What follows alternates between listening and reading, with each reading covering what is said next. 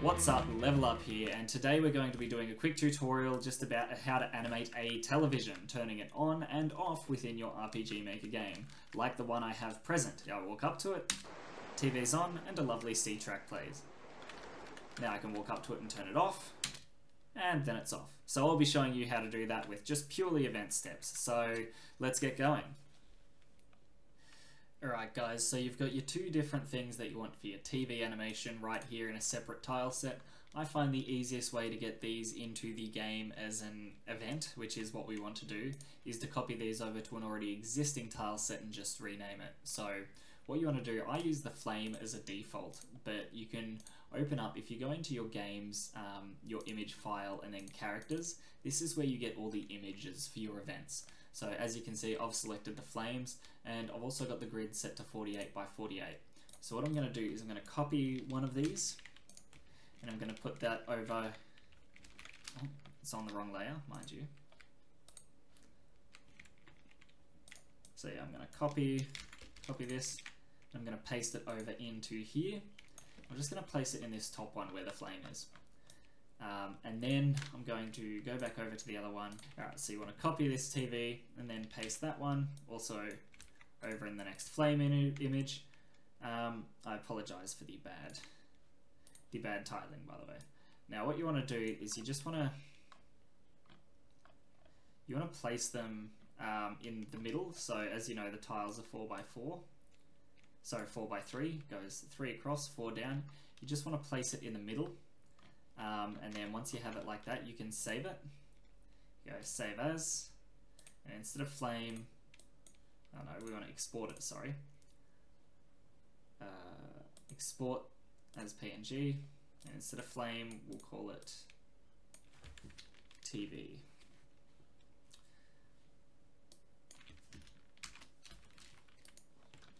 Now, when we go into our RPG Maker, we want to open up our resource manager.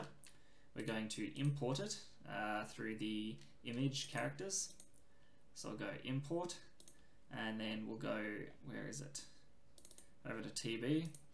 And then if you try to open up an event here, you should be able to, under the flame thing, there's flame, you can select all the different ones.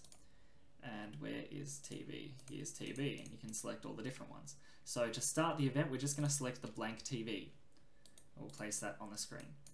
So here's the blank TV, it's nothing special. What we want to do is turn that into an action button, which it already is, and it's the same priority as the character. So that's currently facing down. We want it to face left to turn on when the characters simply touch it. So what we do is we walk up to it and we go, if the character touches it, we'll go set movement route, this event, turn left, and then we'll just put a self switch A. So self switch A is on, and then we'll go control self switch A. And then at the very top you want to make a new event page with, so down here you don't want self switch A on, but in the new event page, if self switch A is on, we do the same thing but in reverse. So I've got this thing here, the TV that's on, we'll go new. We'll, when the player touches it, obviously, we're going to set the movement route for this event to turn down. And then after that, we're going to make a new self switch. We'll turn self switch A off. And that should turn the TV on and off. So let's try that in game now.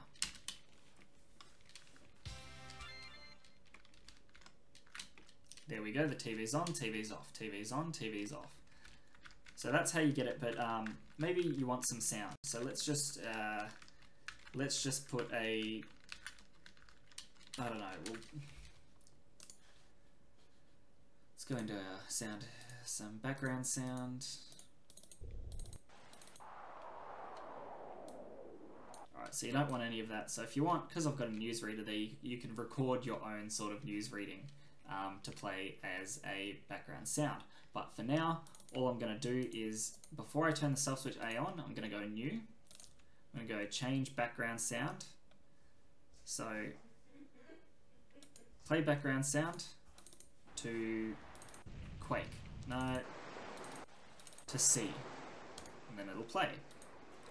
So that's before the self switch. And then over here, before the self switch, we're going to go play BGS 0. So now when we turn the TV on and off, it should play a sound. So there we go, I've turned the TV on and a sound is playing. And that'll continue to play until we turn the TV off. Now the TV's off, the sound is off. Obviously there's a few discrepancies with the events, like if you leave the room and come back, the TV will still be on but the sound won't play. You can do that with a few conditional variables and events, but for now you can turn the TV on and some sound plays, and you can turn the TV off and the sound stops.